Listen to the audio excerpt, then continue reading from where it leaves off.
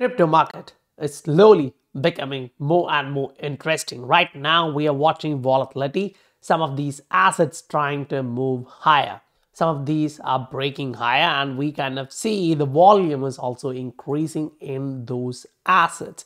So it's actually literally watching like, okay, a lot of people are running into few assets and it's showing the mass psychology breakouts and it's getting movement. So that kind of get the attention of the market. So if you already knew that, yeah, you're taking benefit of those movements. But what's more interesting is to watch Bitcoin first and then look at what XRP is doing for sure, because the understanding of what it's doing on a weekly, then on a daily and on a micro chart gives us a clarity of where we are right now, because it's slowly starting to look more and more positive, even though we actually corrected a little down. But there are two things to keep in mind. One, the weekly MACD is crossing to the downside. The volume is turning negative. So that's like I'm slowing down. At the same time, the monthly MACD shows you I'm about to cross back to the upside. Don't get confused. Last time when it actually crossed to the downside, you had a bounce to the upside, not following the same direction. You actually had a retracement before you continued to the same direction of the MACD cross, which means, yeah, we can agree with the weekly here, suggesting it may cross to the downside. We may have a little bit of volatility, a slowdown, or time-based correction. But still, the monthly looks extremely bullish. That's the story of XRP. The market would more or less behave with respect to Bitcoin. If Bitcoin dominance is breaking this level of support, we are coming down. Here means we get more volatility in the market. If you remember what we talked about in yesterday's video, around 7 minutes, 30 seconds, 35 seconds, we were literally talking about this possibility that next candle itself can go up to this range and get rejected. And I explained the reason of why I think so. Because we are getting that exact movement right now in the market. And keep this in mind, this level of support is still holding. That is positive for the bulls. That is really positive because we're still holding on. And look at the MACD and the RSI. MACD crossed to the downside, but RSI is right now showing, okay, I'm slowly trying to make a double bottom and a break to the upside and slowly grind back to test this range. If it's possible to break this level, now things change. The direction of movement change. The attraction is now to the upside, bulls enter. That's going to be great. Now, take the same concept here. The weekly MACD is crossing to the upside. The monthly has already crossed to the upside. So you have like two thought process here. The monthly crossed to the upside, and as soon as that cross happened, you actually got a consolidation. The price action actually came back low and then went back up. So you got volatility. So the weekly, when it actually crossed to the downside, this is what we are just talking about in XRP as well. That's why I'm reiterating that here. When the weekly closed to the downside, you actually get some kind of correction. Yes, you do get that. But what happens? The weekly immediately rotates back up because the monthly is going the other direction. So now for XRP, that exact same scenario has higher odds of playing out. Great. Now, we can actually break all this down, but understand the macro is important. Understanding this is key in your success as an investor long term. Let it be just crypto, let it be stocks, any market you are in. Having this idea of what's happening in the macro market gives you a huge advantage of positioning yourself well enough.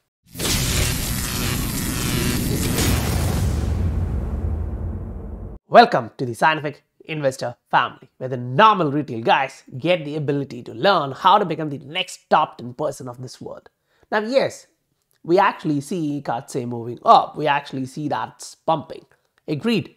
But the movement was not a surprise because it was already in the charts showing I'm trying to break through this range of resistance, which means as soon as you break, you should gather momentum. And that's exactly what I told to the SI family. right? Those who follow the group actually get these on the right time. So you can position yourself well. And right now in the market, right now, the volume is going high in some of these assets where they are showing you I'm breaking higher. And we are on that call, right? We are looking for some of these assets which are actually looking to do a literal 300 to 500% move when the entire market is slow, which actually gives you the narrative of some of these assets are about to take off. If you remember what we went through in the Jan Feb, you already understand the fetch, the 5 to 8x, the AGIX, 10x, all these calls, they came through in just 2.5 months, 3 months time. That was actually a great time. And the exact same thing is coming back. And there is a bit of difference. Some of these other assets which performed great last time are slowing down this time. They are not actually giving you that vibe that I'm about to run higher in terms of the volume, in terms of the technicals. The market psychology doesn't look that attractive. Yeah, they are not bad, but they don't actually show what they showed last time. And that's why we've been searching for a lot of these assets and posting regularly here. So if you are interested in that, you can look at the Patreon. The link is given in the description below. And if you like the direction where we are going, please do hit that like button. That supports the channel a lot. Now, jumping back into the price action side of things. You actually need to understand, yes, that's the macro, that's the weekly. Now, one of the reasons why I actually reiterate the short-term movement is because that creates a lot of panic in the market. Say, I was actually, asked by one of the individual who follows the SI family for a long time about, I'm a short-term guy. I'm like, yeah, we do discuss short-term in a lot of detail, right? So the question was like, this is about the BCP and that kind of narrative. And I'm like, yeah, everyone has their narrative, right? And then we know what just happened yesterday. Then we know what just happened today. So it's not a coincidence which happens once in a while. Those who follow me already understand that. And one of the primary reason why I do focus on the short-term market volatility is I understand I've seen people making very bad decisions, extremely worse decisions due to short-term market volatility because they think that volatility is going to go down, it's going to drop, all the way down. They take wrong decisions. But when they are prepared, when they know this is coming, they are actually making money. They're actually adding more units by taking some out at the top when it's about to drop and adding the same at the bottom. So we see people like this where I'm really happy, right? They've been following for 3 years and I'm really happy. Now, yeah, some of these guys are, extremely intelligent. When I say take profit 30%, they take 80%. And what happens? The market drops, boom. So yeah, I'm a long-term guy, but these guys get the better advantage. Why? The thought process is different for everyone. That's where having the right information and the intelligence gives you the ability, because most likely you're far intelligent than me. And the only advantage I have is I've been reading the charts for like last 7 years. So I can give you the narrative of what the market is saying and you may take the best decision than me, right? So that's why joining as a team helps, learning helps. Now, short term, when you actually look at Bitcoin, we all understand the fact that, yeah, this engulfing candle didn't actually complete as an engulfing candle, but it did show us the volatility to the downside, and it did confirm that majority of the movement to the upside created by this bull was completely erased. That's not a proper, bullish stance you need to actually take there, because when you actually go on a daily, you do see that the bulls tried to push this to the upside. Sellers came in, pushed that back to the downside, but bulls won the day. That's actually positive. One, we are holding on to the 21-day moving average. We are above that. Two, bulls are still in charge. They're still holding on to this level of support. What we do want to look at is the scenario here. This week, when the candle closes, if you see the engulfing candle formed here is still active, meaning it's controlling the market, then we do have bad times coming. Maybe a month where we are slowing down. And if that's happening, and on the XRP side, it shows 3-4 weeks can be slow, that is in line. We actually understand that, okay, that's possible, that's huge. So by that, what I mean is that if you actually see a slowdown towards $27,000 in Bitcoin, that's going to create massive opportunities. And in between, you will see same level of volatility. You will actually observe assets popping like this. So if you are taking benefit of those moves, you may not actually feel much bored in the market. Now, this is not just about that, but also about the comfortability. If you are comfortable in the market and your emotions are checked correctly, you are here as a long-term investor. You are about to load up on other assets. Maybe it's just, you trade and make 10% profit, 20% profit. You take that profit, buy more XRP. If you are like me, the XRP guy, you would do that. If you're like, okay, I'm entirely in the payment space, great, I do that. XRP, XLM, HBAR, Quant, XDC. You accumulate on all of these assets. So if that's your aim, now some of these assets are starting to show you opportunity. Now you just have to go through these charts, search through these charts and see where the volume agrees with the price action. If the price action is showing you I'm breaking higher, great, use that. But what happens in the market is if you think there are few people using some of these magical indicators, it's useless basically. Because what makes an indicator useful, literally think about this clearly, useful is that if you see an opportunity, I see an opportunity, and the majority of the world doesn't, they're not actually going to buy that. It's not going to go up, basically. So when majority of the investors, traders are taking similar actions, they see a breakout, it should be visible to all of them, and all of them take actions. That's why the price actually goes up. Great. The algorithms already follows this. They understand once the candle closes, the breakout is confirmed, they take in charge. They actually lead the market to the upside or to the downside. That's what you should be looking forward to. That's the reason why I follow the RSI, I follow the MACD. I've said this a year or two back. Use the indicators which are being used by the institutions, the whales, and majority of the investing world. You can actually get the surveys, you can actually get the literature on this. Great. Now, jumping back into the XRP side of things. On a weekly, it does show you we are above the 21-day moving average. We are finding support. That's a beautiful thing. But yes, the MACD is slow. It's not showing much of a bullishness. Agreed. Then you come on the daily to see what the hell is happening, because at that point, the daily is showing I'm about to cross to the upside. Weekly, maybe slow. I don't care. I'm going up. So what's the narrative here? XRP, a short-term movement to 0.48, that wouldn't be a huge movement, but still something positive.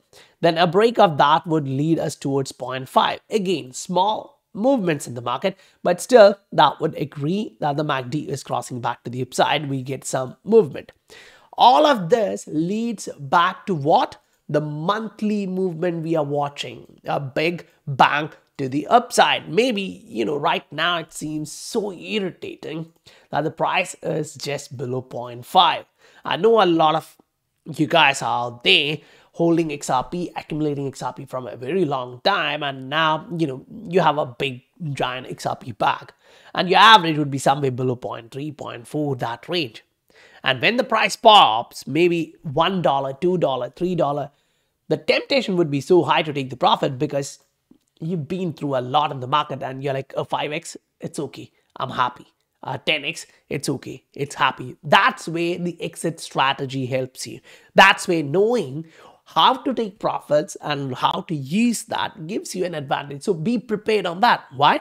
Because if this bull flag breaks to the upside on the monthly, that can be a giant candle. We have actually seen these, right? A movement from 0.23 all the way up to like 0.78.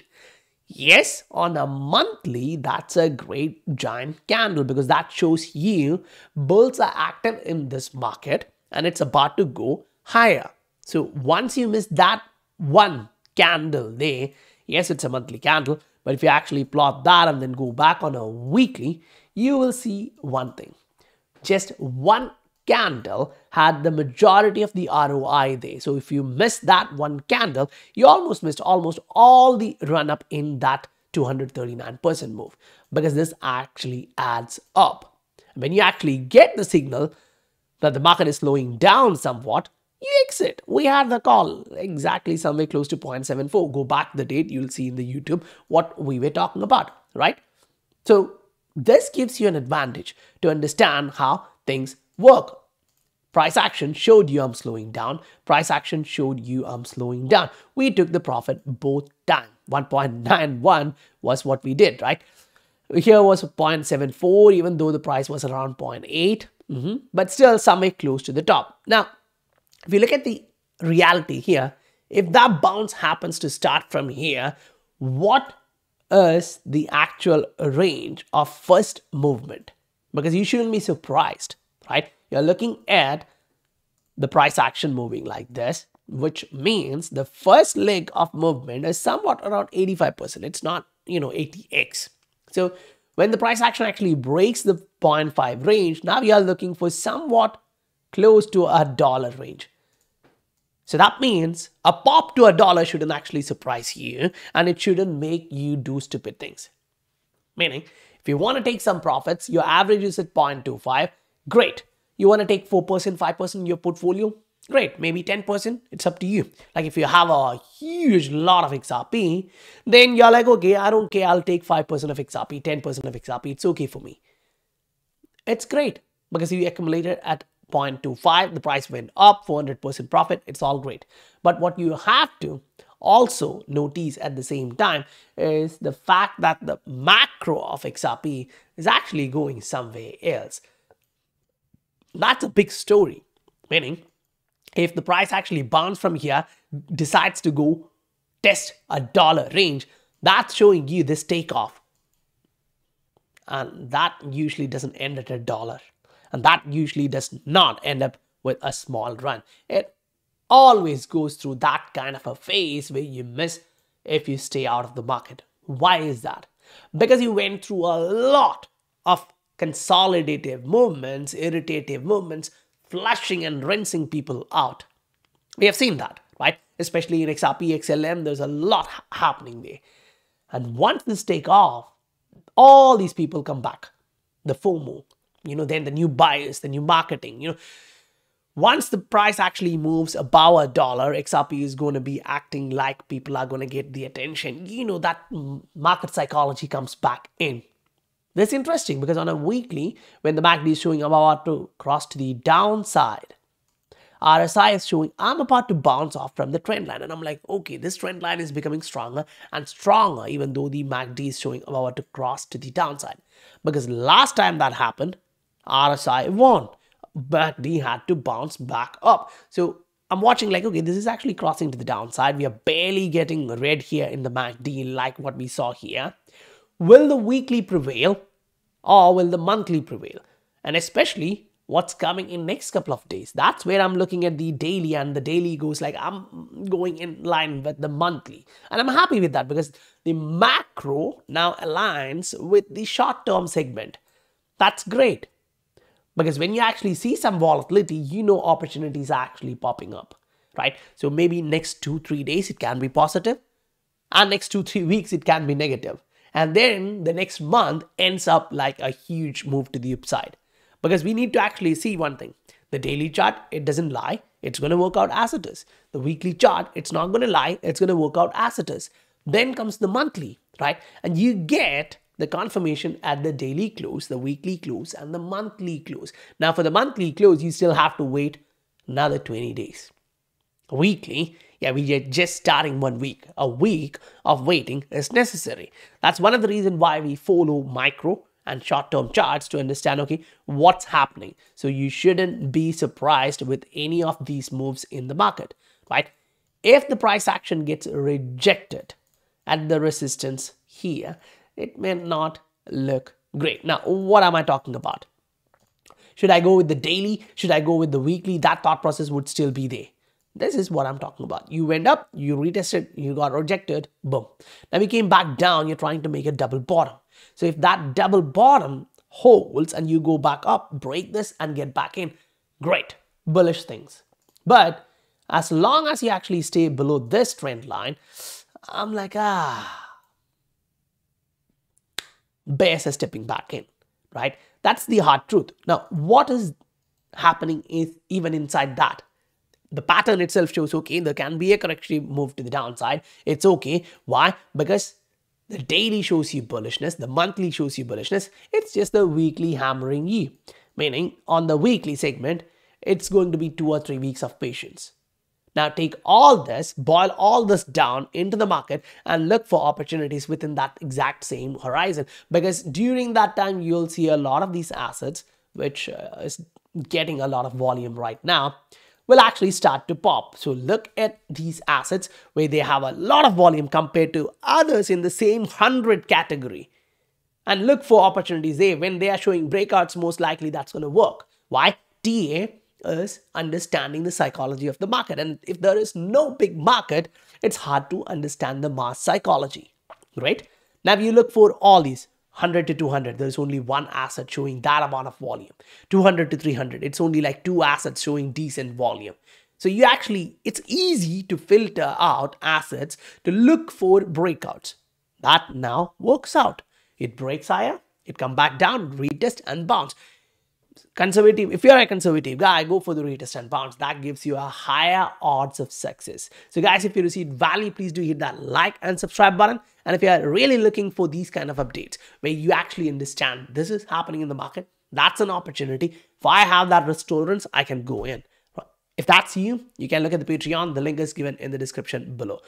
I'll meet you on the next video. Bye for now.